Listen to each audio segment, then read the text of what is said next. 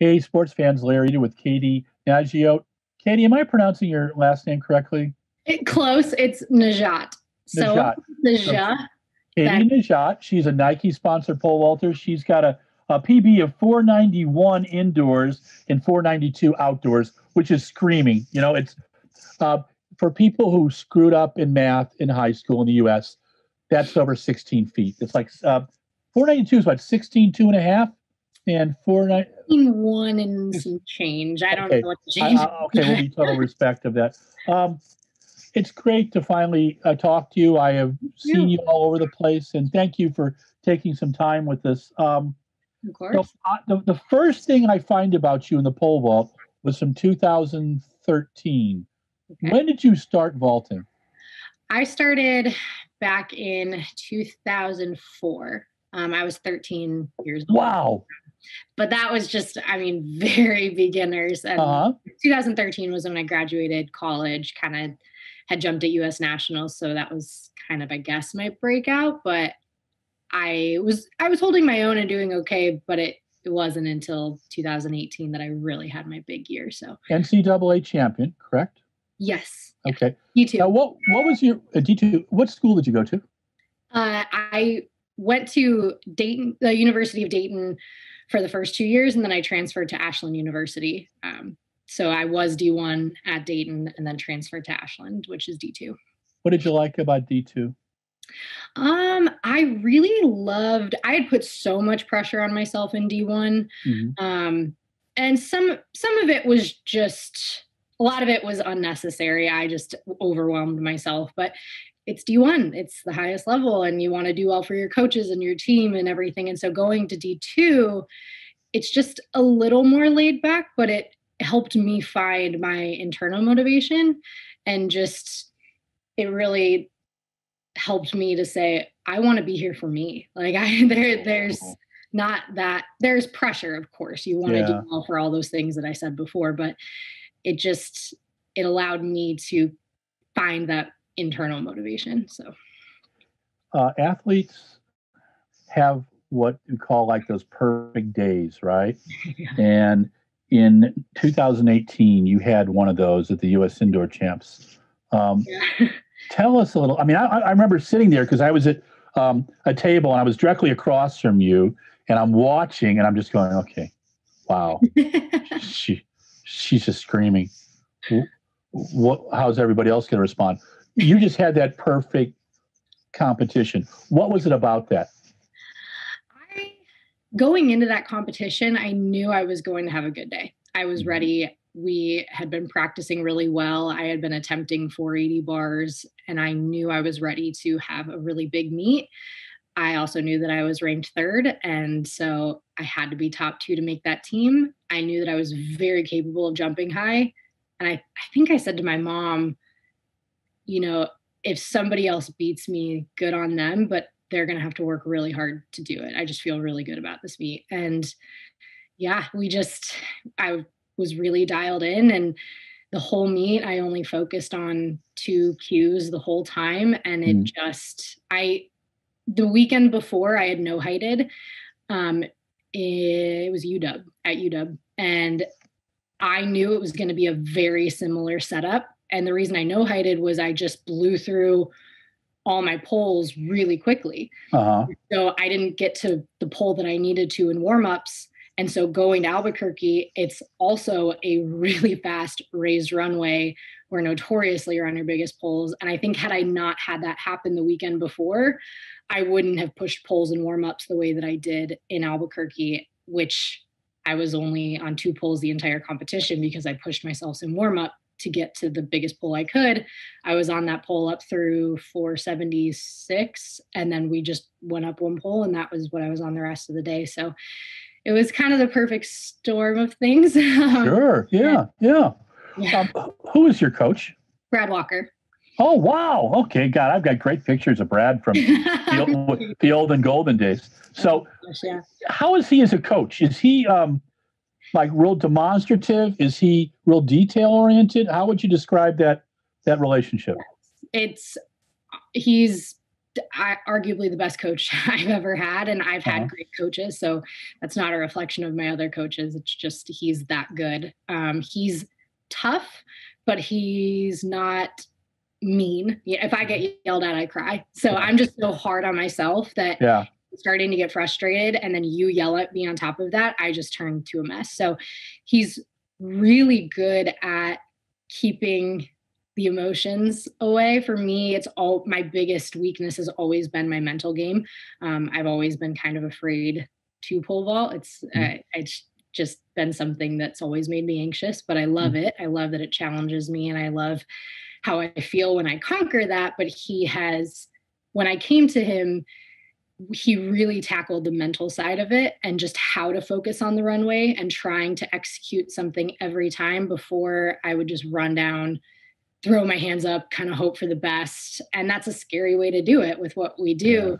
And so he was able to help change my mindset to focusing on these cues, things to execute in the jump, so that it keeps the emotion out of it. When you're focused on doing something specific as you're running down, it's much less, anxious, anxiety inducing. So that was the biggest thing and the first thing. And then once we were able to kind of conquer that, and it's not 100%. I think it's something I'm always going to have there that I just need to be conscious of.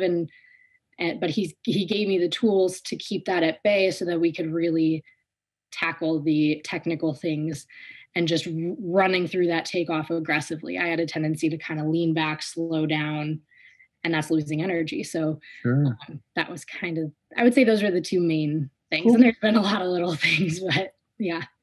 When you, since you really got up there in 2018, every time you compete, you're competing against, well, in the championships, you're competing against two Americans, Jen Scher and Sandy Morris.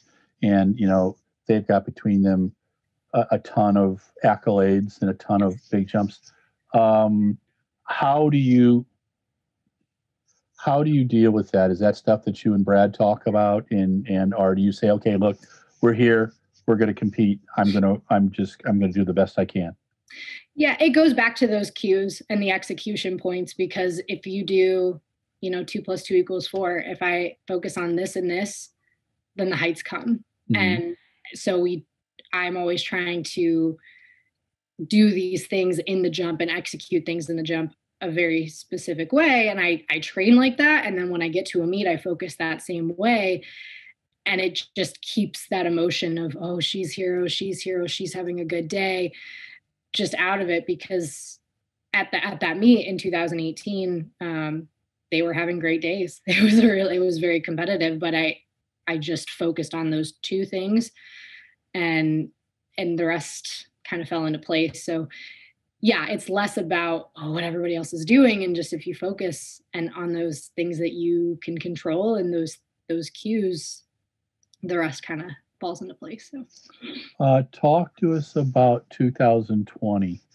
Been a strange year. Yeah. When did you know that your year was going to be affected by COVID? I think we all started to worry probably around, I don't know when it was announced, but probably around February to March is when it started to kind of be like, oh, shoot, this could be a real thing.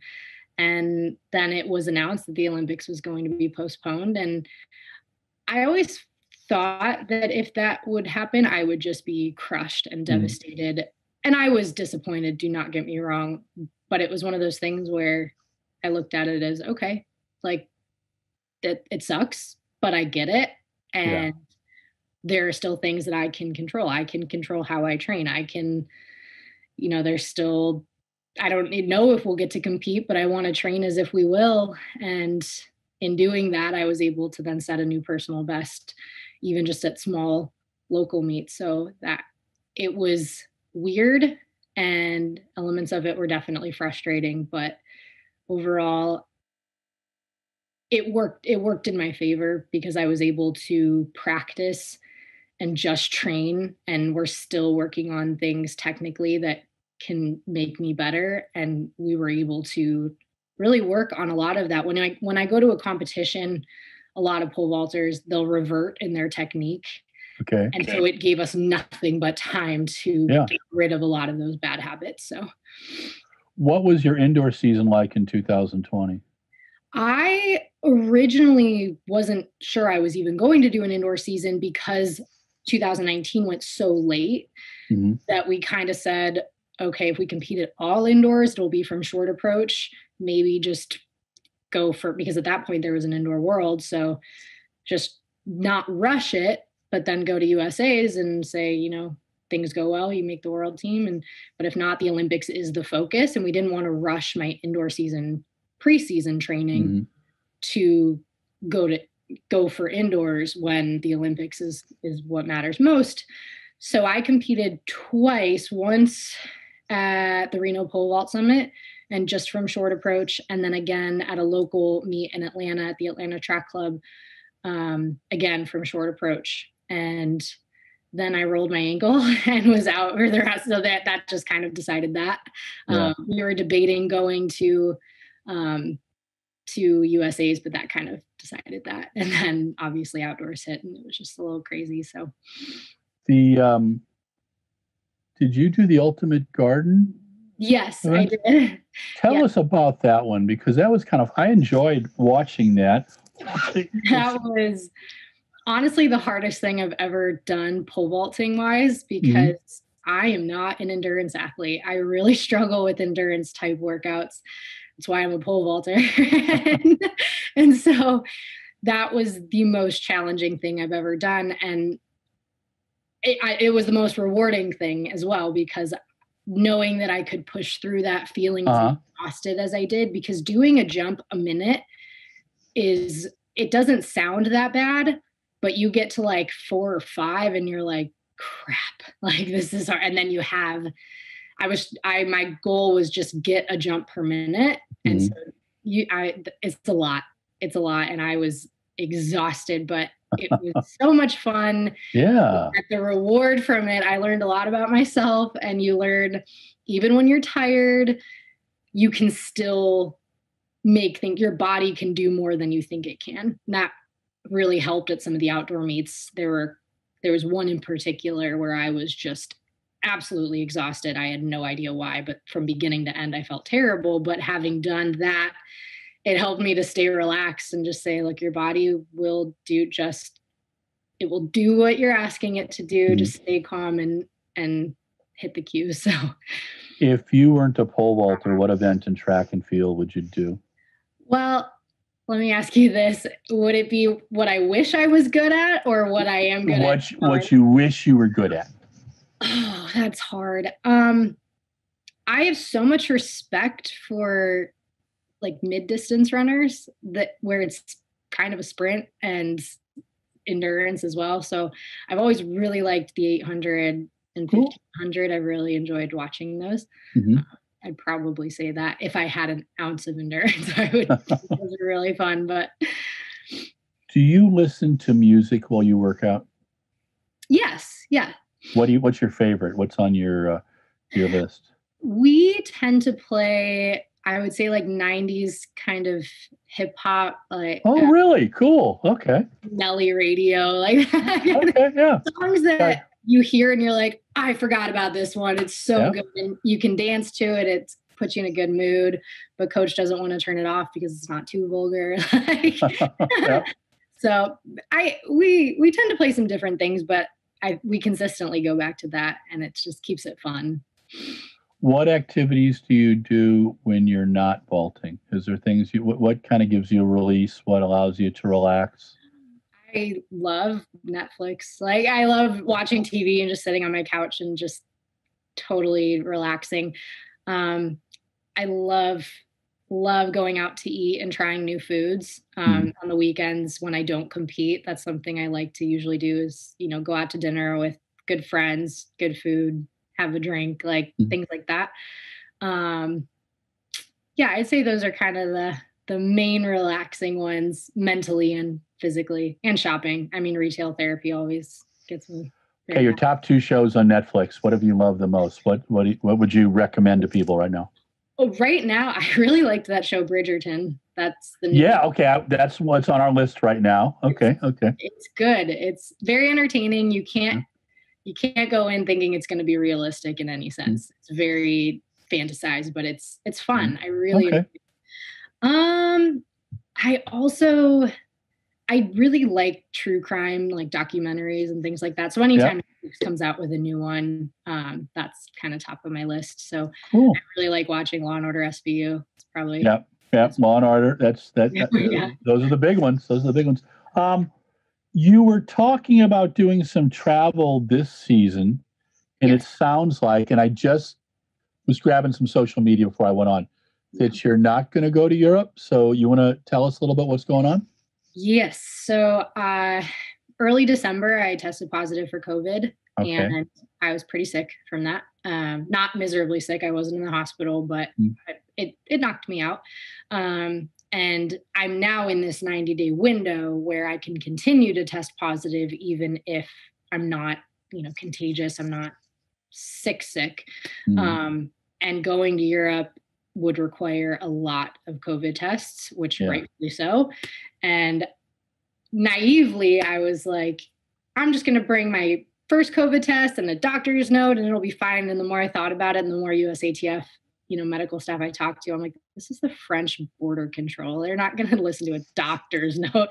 No. So it just made sense. The last thing I want is to have to quarantine in a hotel in France for 2 weeks when I'm not sick. I've already missed a lot of training, and the last thing I need right now is to do that for my physical and mental well-being, I think. So how are you feeling? I'm good. I will say I'm finally physically back to where I was before, but it took some time. That's the thing I noticed the most was while I was sick, felt like a bad cold. I was definitely sick and tired, and congestion was like the biggest thing, which I had a pretty bad headache. And I think it was just so deeply congested that I had a headache. And body aches. So that only lasted for a couple days where I was just laying on my couch or in my room, really, because I have a roommate. So I did quarantine up in my room, just not feeling well and just not wanting to get off my couch. But after a couple days, most of it subsided. I did lose my taste and smell, which was frustrating because, as I said, I love to go out and eat and try new food, whatever. And so that was not fun, just laying in bed and eating things that I couldn't taste. It's a weird sensation. But after about 10 days, I would say I felt relatively normal, just walking around. And so I got my heart checked just to be sure that everything was good and fine there, because I've heard that some athletes are experiencing heart problems after COVID. And with my family history, my dad passed away of a heart attack when I was 16. I just did not want to mess with it. So I got that checked out, did a full workup, and that's all good. Good. But getting back to training, the power output, the mind-body connection, that's the biggest thing I've noticed different than any other sickness I've experienced. Coming back was weird for me. Everything was off. And I know every person experiences it differently. So I'm not saying that is what's going to happen if you get it, but it was tough for a bit there, because as an athlete, once you're healthy, you want to be back to 100%. And so getting back on the runway and feeling like I had no power in my first couple steps, and as I'm coming down the runway into the takeoff, it was happening so fast, because as I got going, I did start bringing some speed, but the mind-body connection, I just couldn't process it to move my hands. And so it was tough. But I will say I am, this week, especially physically, I'm feeling pretty good. I maxed out in some of my lifts. So I think that goes to show it's coming back. I'm not a lost cause by any means, but it's just frustrating when you're at this level. You want to be at your best all the time.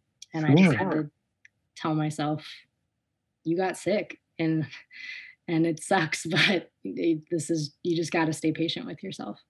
Will you compete in the U.S. during the indoor season? Yes, I'm definitely. I'm planning to. We don't have like a set schedule yet. I am planning to go to Arkansas this weekend, so that's plan. Good. So, That'll be awesome. I'm excited. I have zero expectations for myself. It's going to be interesting. There's a good chance I'll compete from short. I'm not really sure yet. We're going to vault tomorrow and just see how that goes and make some decisions after that. But I'm happy to get back to it and start to feel a little normal again. In talking to elite athletes, one of the questions I like to ask them is how I've heard that when you have a perfect jump or a perfect run or a perfect throw, it's almost effortless.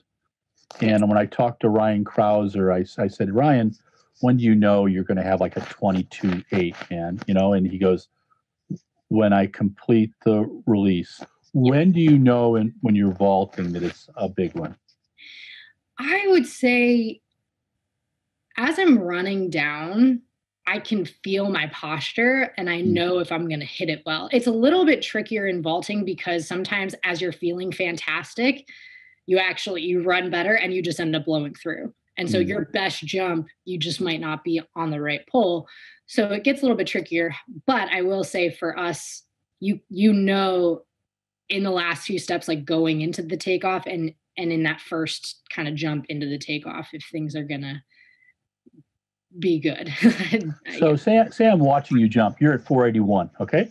And I'm watching from the side and I see you and I'm going, oh my God, she's like 12 centimeters over, 481.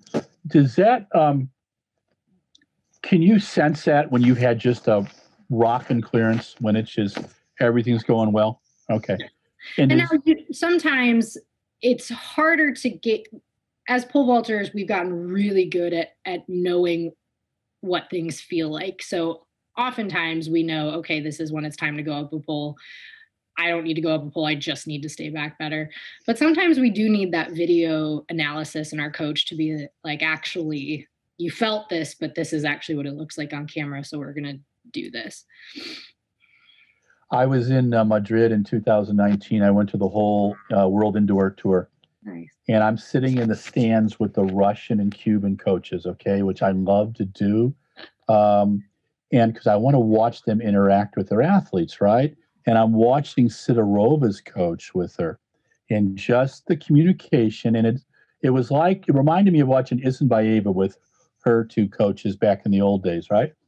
But Sidorova doesn't miss anything. How do you compete? You're competing with an athlete like that. How do you compete with athletes like that?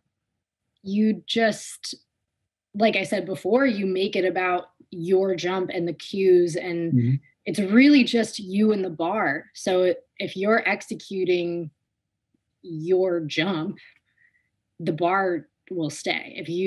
What we do and the way we approach it is in warm-ups, get to your biggest pole that you possibly can. A lot of people go into the warm-ups like, oh, just get comfortable, but our logic for doing that and getting to the biggest pole that you can that day, and the way that we gauge that is the bungee's up around a PR, and I'm just kind of skimming it on the backside with the standards buried. So when the bar goes up and it's significantly lower than your personal best, either with the standards all the way back, you either blow through, in which you have to go up a pole. There's really no other option because the standards are all the way back, or you clear it by a lot and then you keep going up. So it just minimizes the variables. And by doing that, it sets you up pretty nicely to then for the rest of the meet, you're not really thinking about what the other vaulters are doing, because as you're running down, your focus is just so dialed into what you want to do, or at least me, I guess I can't speak for anybody else. But as I'm coming in, after my first few steps, I just let my body go and then focus on, okay, really executing those couple things at the takeoff that I know will lend to making bars. So why is the women's pole vault so popular? Why not? That's the attitude. I think right now it's really exciting because there's so many women that are capable of winning on any given day. Mm-hmm. And there are several women that are in the realm of breaking the world record. I think it's really exciting right now. And I mean, yeah, I think that's we're cool. fun to watch. Pole vaulters compete. I mean, Bubka competed until his late 30s. Yes. And I've seen some of the French guys compete until their 40s, and Renault's never going to retire. Yeah. I hope not. He's so great. Yeah, he's a lot of fun. The first time I interviewed him, made me ask him questions in French, and my French is terrible. And 20 minutes later, he came over and said, you did pretty good. And I just knew then, guy had a sense of humor. Yeah. We'll see you compete through 2024? That's my plan. Yes. Cool. Definitely through 2024. And then after that, it will just be, as long as I'm enjoying it, staying healthy, we'll just kind of take it year by year. I always knew that I wanted to go through 2022 and then we'd kind of see, but now that the Olympics has been postponed a year and hopefully not again, but having only 3 years until the next Olympics doesn't sound nearly as long or as daunting. So that's my plan. LA is in 2028. That's a tough one. It's going to be pushing it a little bit. Okay. I know that I will want to have a family someday, and I am not one of those people that will want to be pole vaulting while I have kids. Okay. Once I start a family, I'll want to put all my time and energy into that. Pole vaulting's stressful enough for me. Sure. Trying to take care of kids and pole vault seems my head would explode. I just don't see that going well. Do you see, it seems to me like Fanny Blackhurst-Cohn, she was a 1948 multiple gold medalist, and she had 2 kids near the end of World War II, and she got just people sent her hate letters and stuff, and they don't talk about it now, and women having kids and then competing. Do you see a different standard for women as opposed to men in terms of athletic competition? Maybe not a different standard. You mean in terms of having kids and still competing? Yeah. I think now it's when women come back after having kids, it's praised. It's like, yes, you go. That is awesome. And I have so much respect for the people that do it because I already know how hard it would be. And that's why I'm sure. I don't think I could handle that. I just know how easily stressed that I get, and I wouldn't want to take that out on my kids in any way. There's a story of Joan Benoit Samuelson, the Olympic gold medalist in 1984. So Joan, I knew her and her husband pretty well, and she was coaching in college, and she quit coaching. And I asked her what the deal was, and she said, athletes got to be selfish. She goes, I need to be selfish the next year. One of the things, selfish is really the wrong word, I think. I think there's a self-awareness and a focus that you have to be at your level. Yeah. So is Brad your coach or is he a mentor? Where do you see that too? I'm fascinated with how athletes have coaches and then they also have coaches and mentors. How do you describe that relationship? Both. Okay. He's absolutely my coach. Yep.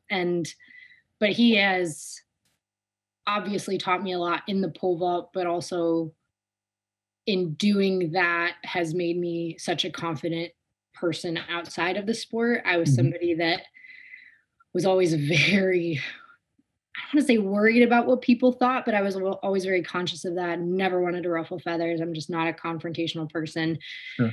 And I remember one time he said to me, this was going into the 2018 season, he's like, kind of saying, you're too nice and you need to start beating these girls, not caring what they think. And I always remember when I would compete with, say, Mary Saxer, for example, we were such good friends. If she beat me, it was like, okay, it's okay. She was better than me. Kind of made sense. And I love her. Yeah. And he's like, you need to start beating these girls and not caring what they think. And I care too. I'm never going to go out of my way to be mean or rub. Sure. anything like that. But it was just kind of a good life lesson of, you know, you need to kind of take over. Yeah. You need to not care so that you can achieve this level that I know you're capable of. And then in day-to-day life, that confidence carries over. And I now just feel very confident in who I am. And Cool. I have a phenomenal support system, which helps immensely. But I worry a lot less about those sorts of things now. Where are you based out of? We are training near Atlanta, Georgia. Okay. Now, is that where you were raised? No, I'm from Ohio. Really? Where in Ohio? Cleveland area. Okay, cool. Okay. Yeah, all right. The nature of track and field is such that it's when you're at a big championship, it's considered a team event, but it still comes down to your performance. Yes. When you go to a major event and you're not pole vaulting, are there events that you like to watch? Most of them. That's especially when it's a worlds or, you know, a more team oriented event. But even nationals, US nationals, I love watching the day before we compete. I really love watching the men's pole vault. I mean, that makes sense, right? But sure. And I've always said I love the mid distance races. I think they are so much fun because they are short enough where you don't lose focus, but also there's some strategy. Like they're fast, but there's strategy. And so watching the change of like the lead and everything, super fun. I just love track and field. So it's really fun to watch. Well, we've got a World Championships coming in the U.S. in 2022, and it's the first outdoor one. We've had one in Indianapolis and had one up, I think, in Canada. How does that affect you? What are you thinking about with Eugene coming up? I mean, absolutely. That's a huge team you want to make. You want to represent your country at the World Championships in your home country. That's a lot of athletes do not have that opportunity. So I always knew I was going through 2022, if nothing else. And then after that, we'd play it by ear. But now with things getting postponed, it just makes sense to go through 2024 as well. But yeah, just keep training and do what I can to make that team for sure. In 2020, it was kind of an unusual year. Yes. And I know that for sprinters and for distance runners, they had a certain number of competitions they had to do to keep sponsors happy. And there was a couple sprinting events where guys did like 6 or 7 events, and I get phone calls from sponsors going, that's not going to fly. Did you have a certain number of competitions that you had to do in 2020? Yes. Yeah, I did. Okay. And I understand that. It's, and in a normal year, like that makes sense. And companies kind of have to do what they need to do. Sure. They were affected as well. So I understood keeping that as a requirement. Luckily, those Atlanta track league, the American Track League meets held in Atlanta, I was able to knock a lot of those out. My 2 meets indoors counted. I was able to do a lot of those. And then I got to do a little bit of sprinting too, which I haven't done since my gosh college. So that was really fun to run the 100. I hadn't done that. What did you think about that? I was so excited. I've always wanted to break 12 seconds in the 100, and I've been close. And so running sub 12 was like awesome. So fun. That's cool. So would you do a 200 or not? No. Maybe if I had to, but no, that's practically endurance for me. So I know we don't train speed long enough. And I could see myself locking up in a 200, which is kind of embarrassing, but there's a little bit of training that goes into a 200. Would you do another Ultimate Garden Clash? If it was televised and all that, yes. For just practice sake, absolutely not. That was so hard. And And it was one of those things that I'll be happy just doing once in my life. But if they make it a big production again, yes, I would do it again. It made the sport alive, and people, track fans really wanted to see something. And what was cool was watching you on streaming, but also I was checking Facebook and seeing people just going crazy seeing it, and all the notes. And a lot of the notes came from young kids who I hadn't seen on track stuff before. So you're attracting a younger audience too, which makes everybody happy. It was such a good idea. It was really brilliant. And I'm just so happy that they came up with that. And I'm really honored that they picked me to be part of it, because there are several other candidates that could have been in there. So I'm really glad I did get to be a part of it. All right, I'm going to give you 5 athletes' names. You're allowed 3 words to describe them. Okay. All right. Oh boy, I hope I know all of them. It'll be in the pole vault. Okay, and it'll be athletes I think that you've competed against. Jen Shore. Tough. Okay. Consistent and fearless. Though I've always heard stories of her just back in the day. There's a headwind. People wanted to change the direction, and she said, "No, we warmed up this way. We're going this way," and she would just crush it. So yeah, cool. All right, Sandy Morris. Fun, sweetheart, nice as can be, and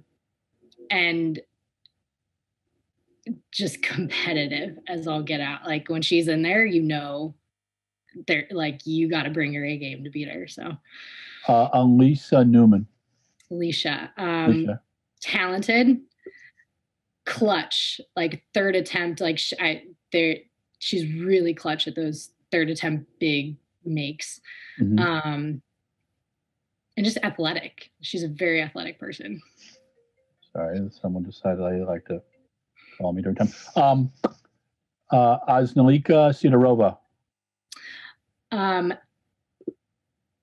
Consistent. She always looks great.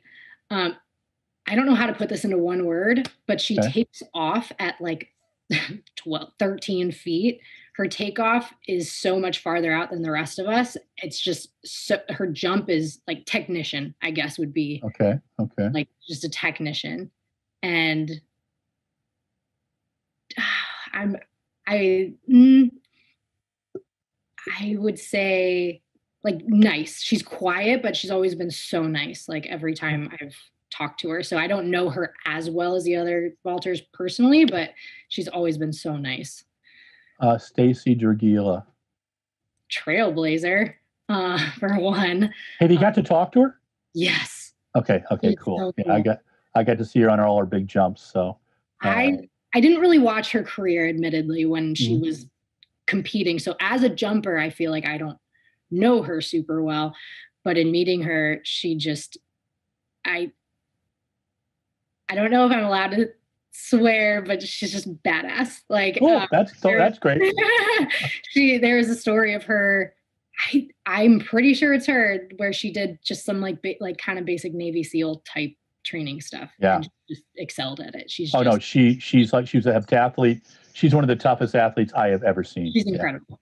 And just cool. She's just a cool person. You just really enjoy your time talking with her. Well, you've survived 38 and a half minutes, and I enjoy talking with you, Katie. Thank you so much. This is really a lot of fun. I've been wanting to do this for a year. I'm glad you reached out. And we look forward to seeing you compete this weekend. Stay safe. And I'm glad you're healthy again. This is Larry Eder with Socialing the Distance, and we featured Katie Nageotte, and she is the Nike-sponsored pole vaulter. PBs of 491 indoors, 492 outdoors, and those are going to both get higher. I see a vision of over 5 meters on both. So, but great to talk with you. Stay safe. And Katie, thank you again. Thanks for your time today. Thank you. Hey, sports fans, Larry Eder. This is RunBlogRun, and we're Socialing the Distance. And we just spoke with Katie Nageotte. See, I pronounced your name right, Katie. This is the epilogue where I'm supposed to wax poetically. I've been wanting to interview Katie for about a year. actually probably since 2018 when I watched her have that masterful evening in Albuquerque where she won her first national championship going 491, which is 16 feet, just over 1 inch. Okay. She has a PB outdoors of 492, 16 feet, I think 1 3/4. She's coached by Brad Walker, who was the world champion in 2007, silver medalist in 2005, won in Moscow in the world indoors. I think he was at 604, and I'm pretty sure he was one of the first 2 Americans over 6 meters. But I did a poster of Brad back in the old days for Nike. John Capriati got me to do that, and always liked Brad. So it's nice to see Brad coaching Katie. I asked Katie if Brad is coach or mentor, and she said definitely coach. Katie is a competitor, like all women pole vaulters. But she's been doing it since she was 13. Got into it really late high school, college, Division II, NCAA champion, University of Dayton. Went to Ashland before that. And since 2018, really has been a global player. And she got over COVID. She had COVID in December, and we're glad she's feeling better. She was originally planning to go to Europe, but as she said, going from one border control to another and them seeing you're an American, first of all, which is crap right now, and then two, that you had COVID, yeah, she'd be sitting in some hotel in France. And, the food's good. French TV's pretty good. They subtitle all, Fresh Prince of Bel-Air and all that stuff. And the novellas are pretty good too. But yeah, if you can't pole vault for 2 weeks, you kind of lose your mind. We talked a little bit about the Olympics being postponed. She's still hoping that it happens this year. I asked her about competing, when she'll compete. She said definitely 2024. And she really wants to compete in Eugene in the World Champs in Eugene. First time outdoors for World Champs in the U.S., and we're pretty excited about it too. But 2028, that remains to be seen. She has said that at this time, there'll be a time when she wants to have kids, and she's not sure she wants to juggle kids and being an elite athlete. I can understand that. I think those are a lot of pressures, and I think that at this time, women have the ability to choose whether they want to be an elite athlete after kids or whether they don't, and I think that's actually kind of cool. We talked about some of her competitors, Jen Shore, Sandy Morris, Alicia Newman, Anzelika Sidorova, Stacy Degila, probably the real champion of the pole vault. And it was fun. But all in all, Katie shows herself as an athlete who is possessed of confidence, a lot of talent, works really, really hard, and we cannot wait to see her compete in non-pandemic times, and we hope that she stays safe. But it was a fun interview. I hope you enjoy it. Thanks to Mike Deering, who produced it for us. And at the end of the day, if you like Run Blog Run, support us and tell your friends. And the way to support us is to like us on Facebook, Instagram, and Twitter. And if you love us, subscribe on YouTube. Last year, Michael produced 393 different videos for us. There's a lot of Larry talking out there and a lot of athletes being interviewed, and we hope that you enjoy it. But we try to cover a plethora of topics because guess what? We're track geeks, and we know that you are too. And it's one of the few things we can do in the pandemic and, without having to wash our hands or wear a mask. So, have fun, have a beverage. I'm on a Whole30 diet right now. So have a glass of wine for me and eat a high caloric, high carbohydrate dessert, okay, after your run, and then enjoy some of our stuff. But Larry Eder signing off. Have a great evening. Talk to you soon.